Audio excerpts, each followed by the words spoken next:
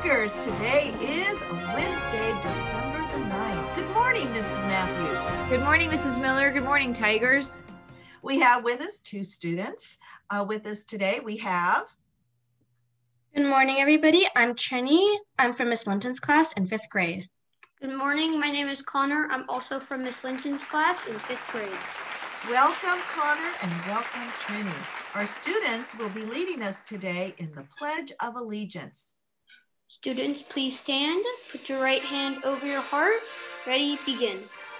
I pledge of allegiance to the flag of the United States of America and to the republic for which it stands, one nation, under God, indivisible, with liberty and justice for all. You may be seated. Thank you, Connor, and thank you, Trini, for joining us today. Have a wonderful day. Same to you. Thank you. Bye. Today is Wacky Hair Day. Woo!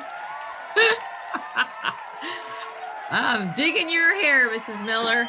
Wow. Love those ponytails, Mrs. Matthews. Yeah. And you know, for Wacky Hair Wednesday, I have a wacky hair joke.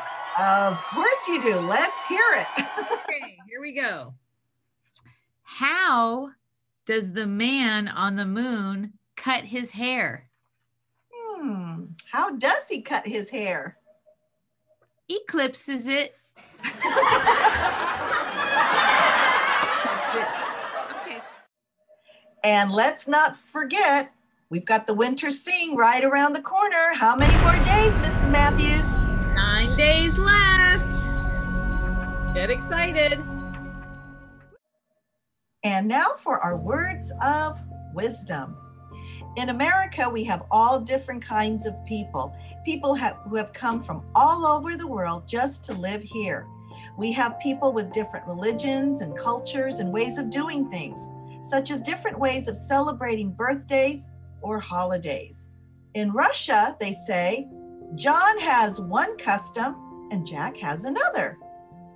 During this holiday season, notice all the different ways that people celebrate their customs. For example, you may be celebrating Christmas, your neighbor may be celebrating Hanukkah, another neighbor may be celebrating Kwanzaa, and still another Ramadan.